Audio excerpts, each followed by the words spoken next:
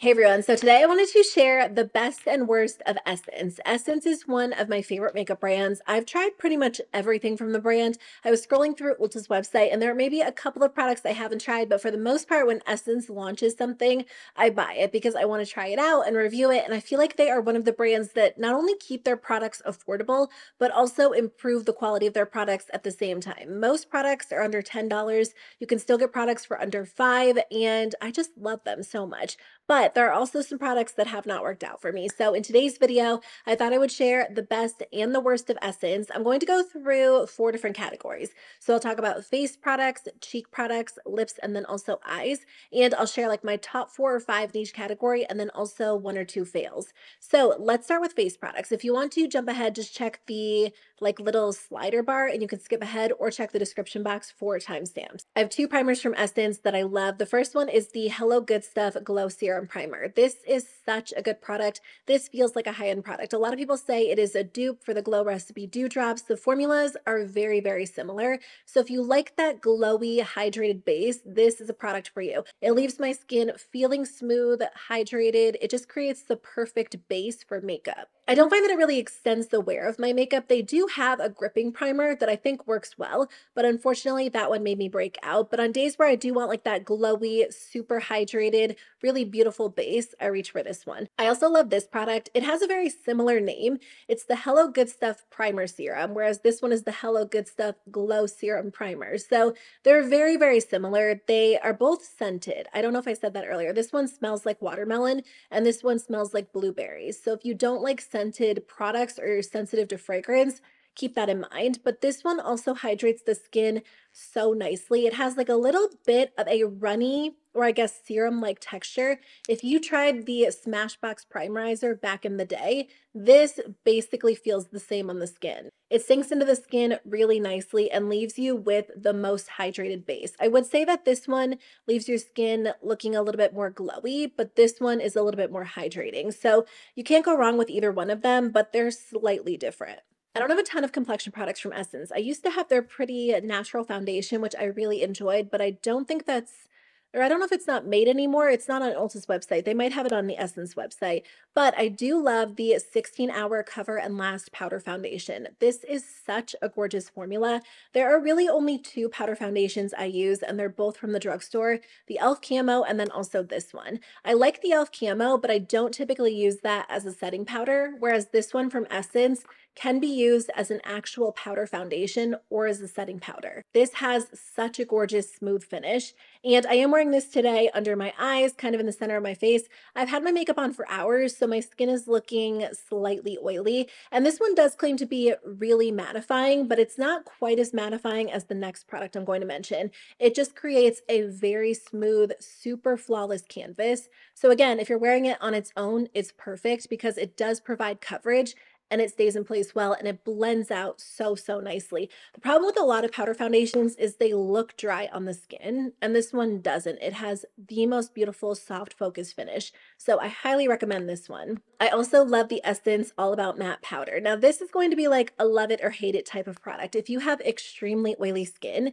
then I think you'll love this. I just repurchased it because I just used my other one up earlier this week, and I go through one of these every single summer without fail. Like since I want to say like 2014, 2015. It is my favorite summer setting powder because it does lock your makeup into place and it keeps your skin matte all day long. Even if it's like 90 degrees outside, even if it's super humid and you're sweating, like this really does work to lock your makeup into place.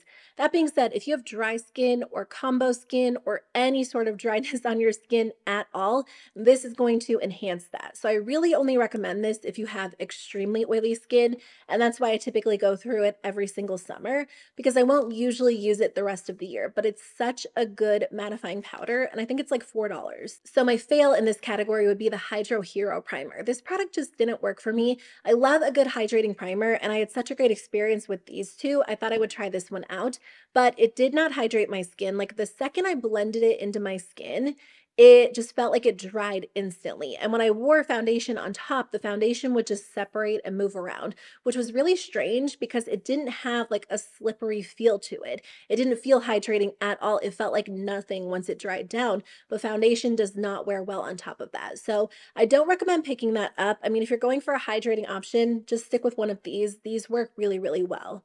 Let's talk cheek products. Essence typically does a really good job with their cheek products, and they've had a few newer launches that I cannot stop wearing. These are the illuminating powders, or the Kiss by the Light illuminating powders. These can be used in a few different ways depending on your skin tone or the way you like to wear your makeup.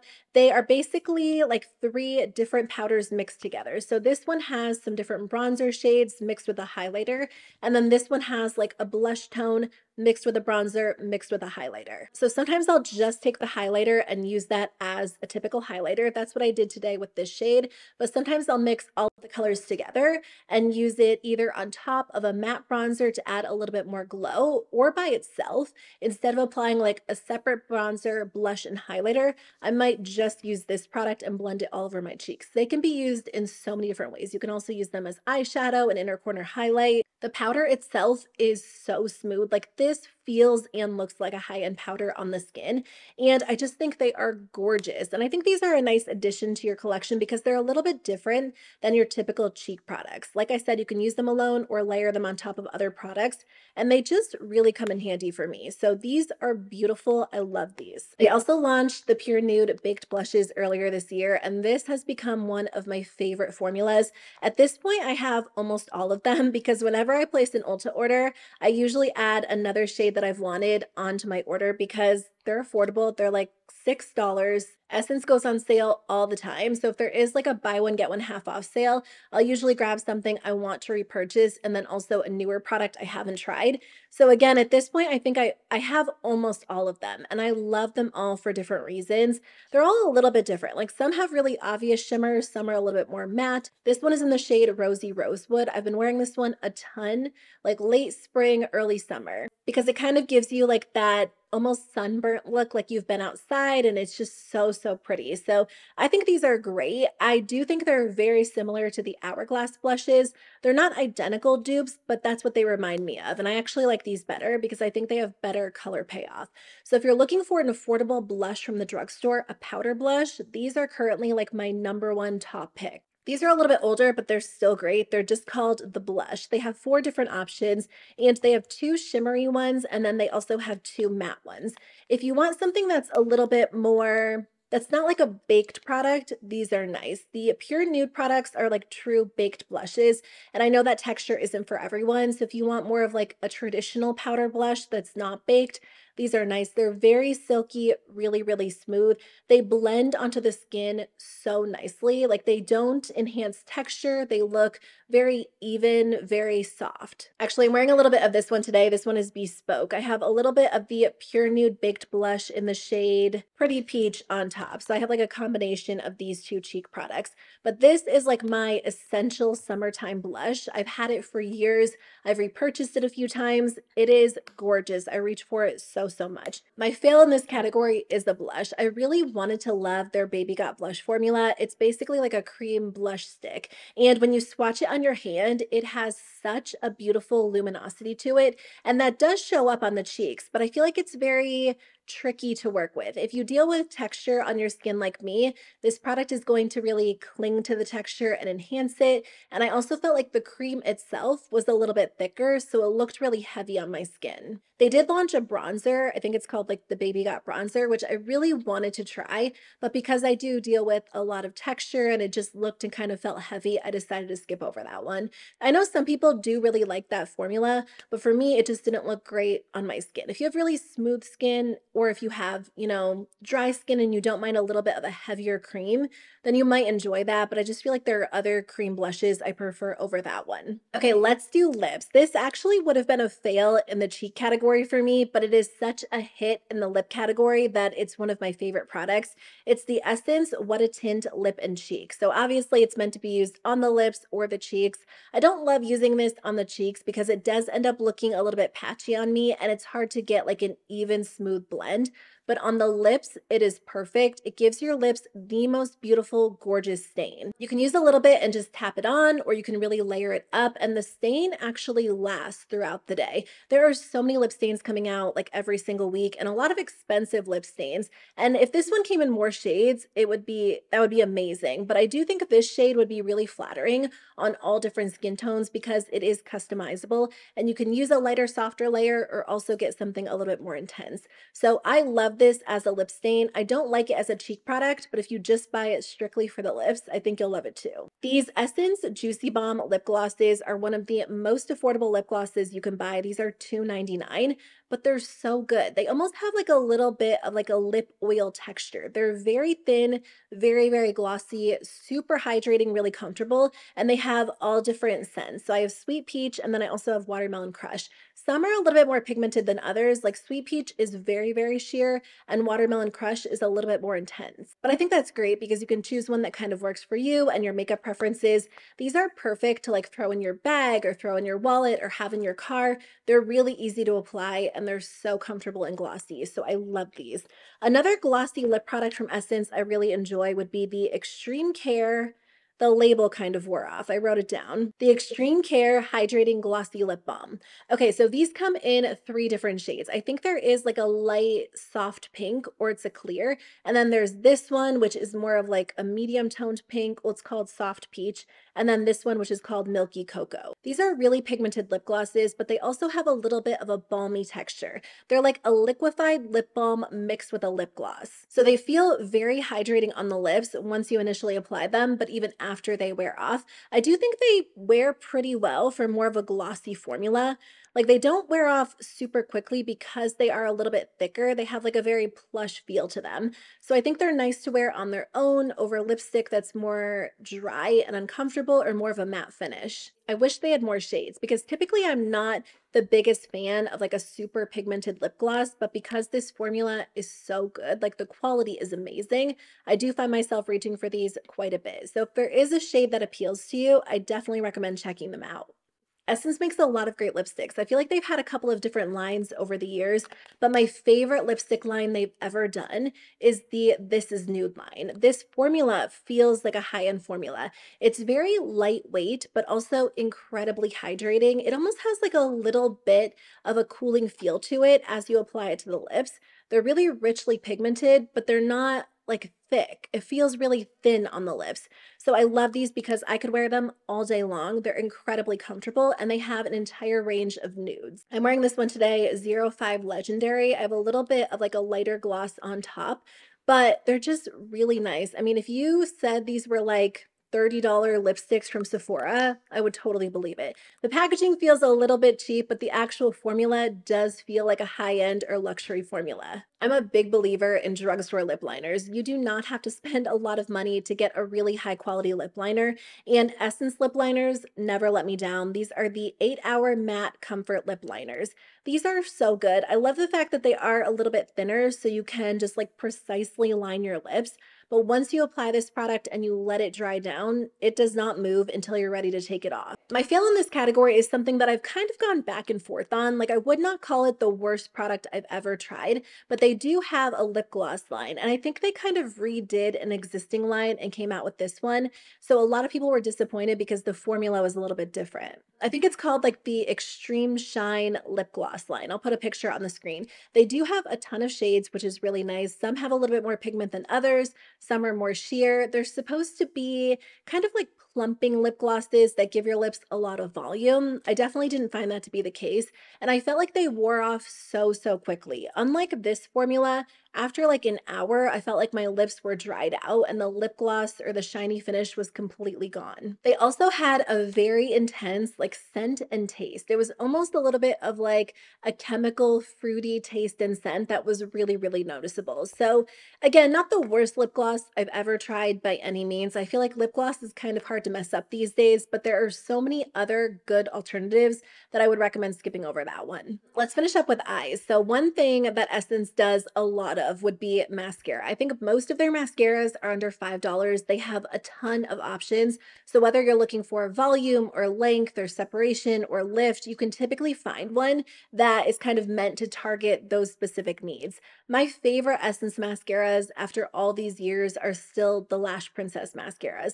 I like all of them. My favorite is Curl and Volume because I think it does an all-around good job of actually lifting your lashes and adding a lot of drama. So this is one that I've repurchased quite a bit over the years, but I also like the false lash effect. That one gives me a ton of length. I know some people don't like the Lash Princess mascaras because they say they smudge on them. That's not usually an issue for me because my lashes are a little bit shorter, so I don't typically experience that, but I do think they're really great. And everyone that I talk to, like that I know, like friends or family or cousins or whatever, they tell me they love the Essence mascaras over more expensive alternatives. So I still think they're great. They're definitely a tried and true favorite. I think I tried them for the first time back in like I want to say 2014. And ever since then, I've always had one on rotation. Or maybe not on rotation, but I've always had one in like my backup drawer. I don't do a ton of backups. I used to have like a lot of my favorite products as backups, and I don't do that anymore because I find that my preferences change and makeup expires. But I always have one of these on hand because, again, I usually do buy one when they're on sale. I also recommend trying their Volume Booster Lash Primer. I think there are more expensive versions of products like this, but you really don't have to spend a lot of money on a lash primer because this one from Essence does such a great job. So I'll use this in a few different ways. I'll use it before I apply mascara to kind of enhance the effects of my mascara. I especially like pairing it with mascaras that don't work that well for me because it's a nice way to kind of save them rather than having them go to waste. I also like pairing this with colorful mascara, which I don't wear a lot of these days, but I do find it kind of helps to boost the color because my lashes are dark. If it is like a mascara that would blend into my lashes, like a dark blue or maroon, something like this is nice because it allows the color to really show through. So this product works really well. It definitely comes in handy. The Essence Waterproof Eyeliner Pen, again, has been a favorite for years. And sometimes I just go back to this one and I use it over and over. And then sometimes I like more of a brush tip. It kind of depends on my mood. But the reason why I like this one is because it is a felt tip liner, but it's not like an extremely flexible felt tip liner. Sometimes when it comes to felt tip liners that are so flexible, it's hard to create the wing I want to create because the tip is just bending all over the place. And what's weird is like sometimes I want that. That's why I like a good brush tip applicator that's a little bit more flexible, but sometimes I don't want that. It's just, it depends on my mood. The reason why I do like this one too is because it shows up really well on top of like super metallic or foiled eyeshadow. Sometimes when you're putting liquid liner on top of a foiled eyeshadow, it almost blends into the eyeshadow. That's not the case with this one. It's really intense, very, very vibrant, and I feel like it works well. It's great, it's affordable, I love it. This is a little bit of a newer launch, or I guess it came out a few months ago, but I've almost used it up fully.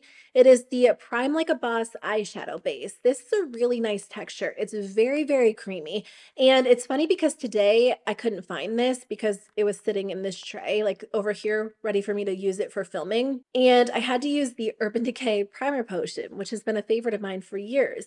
You're not really going to be able to tell when I swatch this, but this one is just so much better than that one.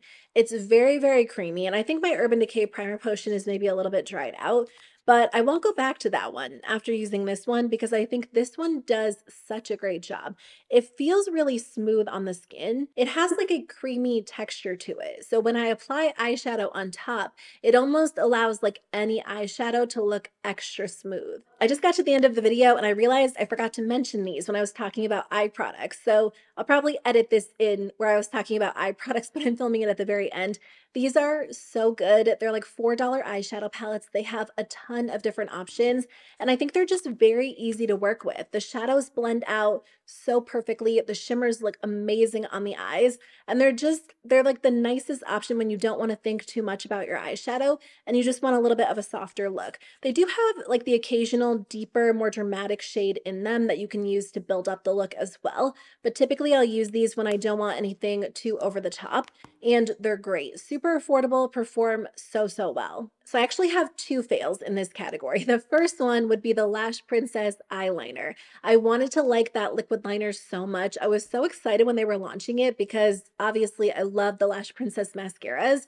I rave about them. I think they work so, so well, but the eyeliner was such a fail. First of all, I feel like the actual eyeliner tip was just a little bit too big. So every time I went to apply liquid liner, I ended up with a really thick line and my wing was just way too big. It got out of hand so, so fast. It was hard to create more of like a precise thin line when I used it. I liked the fact that the packaging was a little bit bigger because it was almost easier to hold onto, but the actual tip was just a little bit too thick. They came out with a few. They had a brown one, a regular one, and then also a waterproof one, and none of them stayed in place well on me. They would like smear and smudge so, so quickly and just bleed all over the place. So I personally didn't love those. I know they've gotten some mixed reviews. Some people love them, but I think a lot of people hate them too. The other fail for me is actually one of their mascaras. I do think their mascaras tend to be kind of hit and miss for me because they launch so many, and at any given point in time, like they have like an entire row of them if you go into like an actual Ulta store. Chances are when that's the case, like there are going to be formulas you love, but also formulas that you just hate. So the one that did not work for me is one that I know a lot of people actually like. I think it's called the Volume Stylist Mascara. I think they had two different ones, one for actual volume and then one for more length. And neither one of them looked great on me. I just felt like they didn't do anything for my lashes. The reason why I like the Lash Princess mascaras is because they have almost more of like a wet formula to them. So I do love a good wet mascara because I think it tends to build really, really well. And the Volume Stylist mascaras are more on the dry side. So I felt like it was hard to build them up and get the drama that I wanted. But again, I know some people really love those. So I would read through the reviews and just decide if you think they would work for you based on your preferences. But for me, they were a fail. Okay, that's everything I wanted to share with you in today's video. I feel like I went through those products kind of quickly, and I think it's because I had so many of them. I just thought it was going to take me forever, so I was kind of speeding through it. But anyway, thank you so much for watching. Let me know what other drugstore brands you want me to do like a best and worst of, and I'll definitely add them to my list, and I'll link a couple of other ones on the screen for you right now. But thanks again for being here. I'll see you very soon with a new video. Bye.